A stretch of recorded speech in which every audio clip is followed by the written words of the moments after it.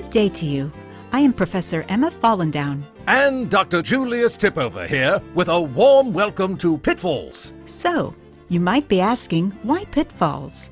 Or maybe not, since you're watching this already, and probably know that falls are very, very common among nursing home residents, and are really no fun, let me tell you. Can we prevent them all? No, but we can minimize the risk. How? You ask how, and we will tell you. The most important way is through regular assessment. And of course, that means using what we call validated instruments. Once you learn to use these assessments of very easily identified risk factors, as we have, it becomes so simple to design ways to then reduce these risks. It's essential you begin with the following 7 assessments. Get up and go, a baseline assessment of gait, strength, and balance. The 5-chair stand. Dual tasking. Standing and sitting blood pressure. Postprandial hypertension watches for the same drop in blood pressure after eating. Polypharmacy. Vitamin D deficiency. And finally, a post-fall assessment is the very best way to determine some risk factors by understanding the reason for a previous fall. And so, we'll share with you Tipover's timely tips to recognize when the risk for falling is high and help you discover those very simple secrets for effective interventions and preventions.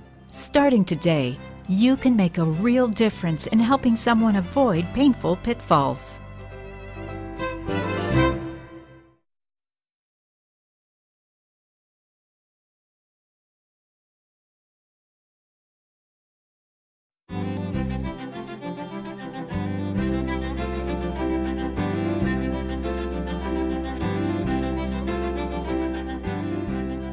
Welcome back to Pitfalls. I am Professor Emma Fallendown, here to talk to you about the first assessment, Get Up and Go. In this episode, we'll have a look at gait, strength, and balance. What do? The resident will simply get up out of a chair and walk a short distance that allows us to time his or her performance. Ready, go. This becomes a useful baseline assessment at admission with a follow-up every year or when we notice any change in the resident's gait or balance. Now, how do we begin? First, measure out an 8-foot course with a stable chair at one end and a marker at the 8-foot turnaround point. A very important point. Make sure there's enough room to get up from the chair and walk around the marker and return to the chair to sit down, even when using a cane or walker. Now we are ready. Tell the resident that when you say go, he should get up from the chair, walk to and around the marker, then return and sit back down in the chair as quickly as possible, all while still being careful, of course. Your part is to observe if the resident can get up easily or needs to use his hands because his legs are weak. As the resident walks, watch for unsteadiness or abnormal gait. We should note the time it takes the resident to perform this task and repeat it at least twice in order to get an average. Now, a normal performance time will be between 7 and 10 seconds. If the resident shows gait or balance issues or needs more than 10 seconds to complete the task, I will tell you he is at risk for a fall. For further evaluation of gait, strength, and balance, consult with a physical therapist. Keep watching to learn more ways to help someone avoid those painful pitfalls. Until we talk again.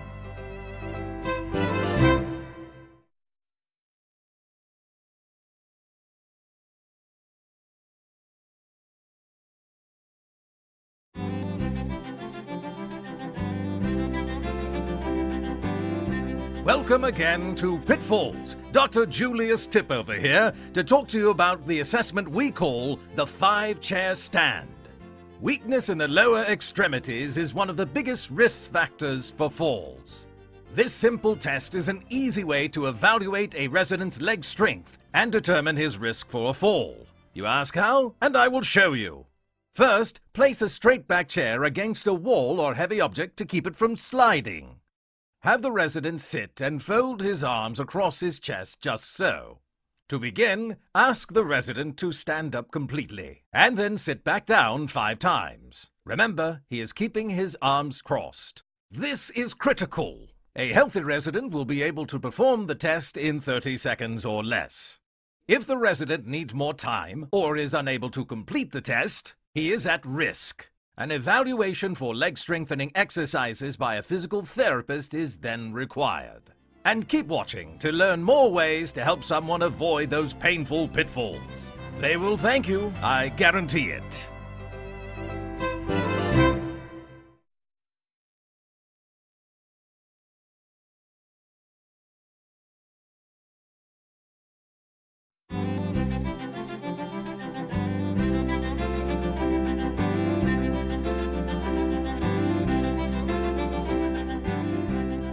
Hello, and welcome back to Pitfalls. Professor Emma Fallendown again, here to talk to you about dual tasking, which tests the ability to move and think at the same time.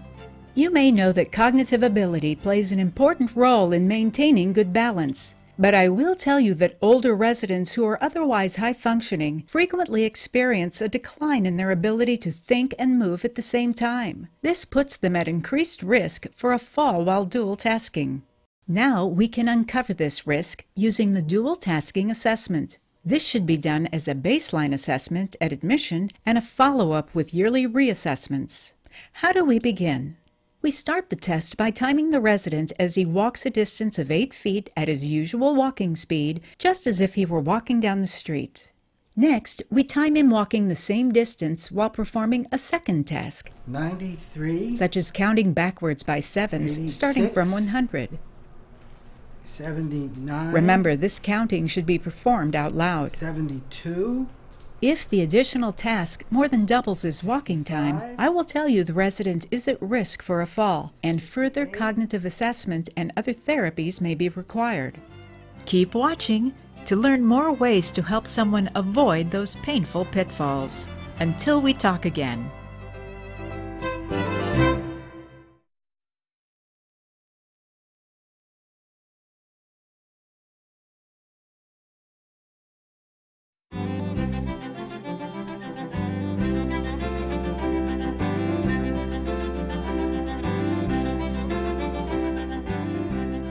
Dr. Julius here to talk to you about the next assessment we call standing and sitting blood pressure.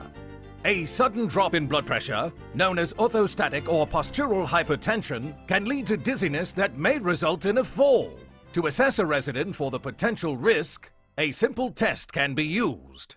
First, take the resident's blood pressure after he has been sitting for at least 5 minutes. Then, ask the resident to stand up and take his blood pressure again at 30 seconds after standing, and then once more at 3 minutes after standing. If there is a drop of 20 points or more in systolic pressure, or 10 points or more in diastolic pressure, the resident is at risk of falling.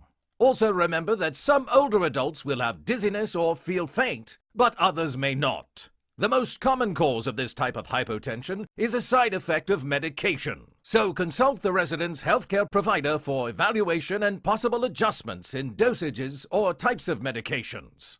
Also, be aware that in some cases, the drop in blood pressure is not a side effect of medication, but an inherent problem with the person's control mechanisms of their blood pressure. In these cases, the physician may prescribe a type of medication to prevent this from happening. You can also help the resident by making sure he gets adequate fluids during the day, reminding him to always get up slowly, and suggesting that he pump his feet or flex his ankles back and forth before standing in order to get blood circulating. This is critical. And keep watching to learn more ways to help someone avoid those painful pitfalls. They will thank you, I guarantee it.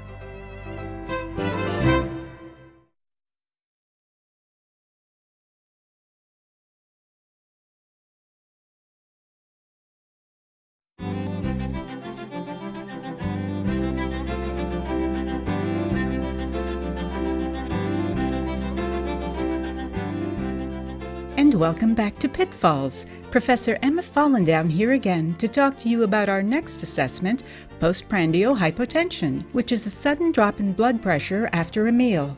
You may know that in addition to postural or orthostatic hypotension, many residents exhibit drops in blood pressure after eating. This phenomenon is called postprandial hypotension, which can cause falls in nursing homes, but I will tell you it can also be addressed with a few easy interventions. To begin to test for postprandial hypotension, we take a resident's sitting blood pressure before a meal of reasonable size, at least 500 calories. We follow this with the second and third sitting blood pressure reading at 30 minutes and 60 minutes after eating. I will tell you that a drop of 20 points or more in systolic pressure or 10 points or more in diastolic pressure puts the resident at risk. Now, what do we do? To prevent a possible fall, residents with postprandial hypotension should be given coffee with meals and should be accompanied by an aide while walking after eating. In addition, we should also consult the resident's primary care provider for an evaluation of medications. Keep watching to learn more ways to help someone avoid those painful pitfalls.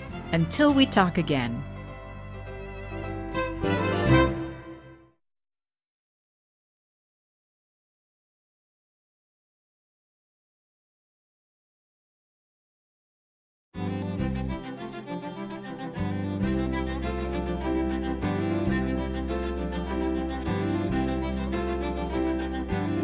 Welcome again to Pitfalls. Dr. Julius Tipover again to talk to you about the assessment we call Polypharmacy. The more medications a resident takes, the greater the risk of falling. This is because certain classes of drugs, including antipsychotics, antidepressants, sedatives, hypnotics, overuse of diuretics, and antihypertensive and cardiac medications can affect blood pressure and balance. These drugs should be avoided in older residents unless absolutely necessary. You ask how, and the resident's primary care provider or pharmacist can provide further guidance in this area. At a minimum, residents should undergo an annual medication review to determine the appropriateness and safety of medications, while also identifying potential drug-drug and drug-disease interactions. This is critical. If you suspect a resident is at risk, consult the primary care provider for further evaluation. And keep watching to learn more ways to help someone avoid those painful pitfalls. They will thank you, I guarantee.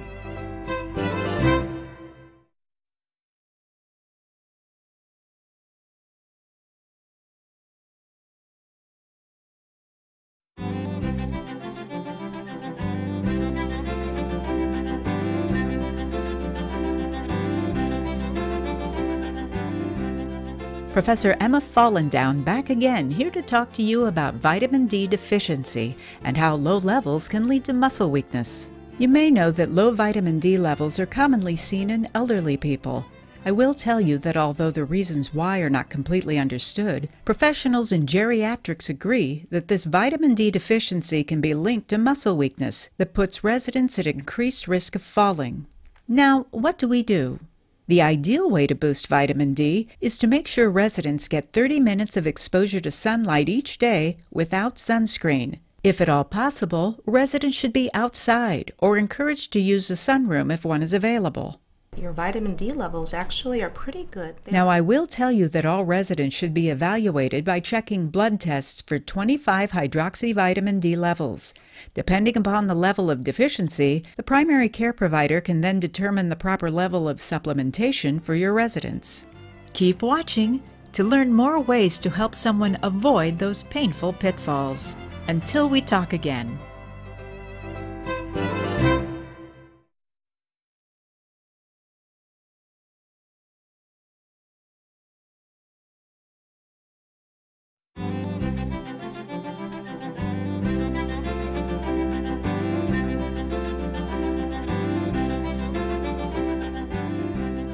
Welcome again to Pitfalls. I am Professor Emma Fallendown. And Dr. Julius Tipover here to talk to you about the post-fall assessment. Of all the risk factors for falling, the greatest is a prior fall. And the most effective intervention is to understand why the fall occurred, yes? That's why it's critical to conduct an immediate post-fall assessment. You ask how, and we will show you. Step 1. Determine the history of the fall. Ask the resident about his activity at the time it happened, why he thinks it occurred, and if there were any other associated symptoms such as dizziness, lightheadedness, or loss of balance. If the resident is unable to answer, use your own observations if you witnessed the incident, or use any information from any other eyewitness accounts to draw conclusions about any factors that might have contributed to the fall. Step 2. We conduct a complete physical exam. This means we record post-fall blood pressure, respiratory rate, and temperature. Check the resident's head for lacerations or bruises. Take the resident's pulse, noting rhythm disturbances. Evaluate the resident for gait steadiness, joint trauma, and leg strength, and conduct a neurologic assessment to determine levels of alertness and cognitive ability. Also, we take blood pressures, both sitting and standing, to evaluate for orthostatic hypotension again. Step 3. Evaluate the resident's function and behavior. Record any recent changes in walking or balance, and whether the resident was using his walker or cane if they have one. Examine any recent changes in his ability to carry out daily activities and continence status, and make special note of any behaviors that may have precipitated the fall, including wandering, agitation, or other forms of restlessness. Step 4. Re-evaluate the environment in which the fall occurred, looking for any hazards. Note the location of the fall, floor surface, and the type of shoes the resident was wearing. Step 5. Review the resident's medical history. Identify current and prior conditions that may have contributed to the fall, including medications, current medical problems, and significant changes in lab results within 3 weeks of the fall. I will tell you that taking this systematic approach, we can help determine possible reasons behind the resident's fall and make changes to significantly reduce his risk for another and potentially more serious incident. It's one of the best ways to protect the health of those for whom we're caring. And so, now you have many easy ways to recognize when the risk for falling is high, to help you then use more effective interventions and preventions. Thanks for listening, so you can make a big difference in helping someone avoid those painful pitfalls. And they will thank you also. You have our guarantee.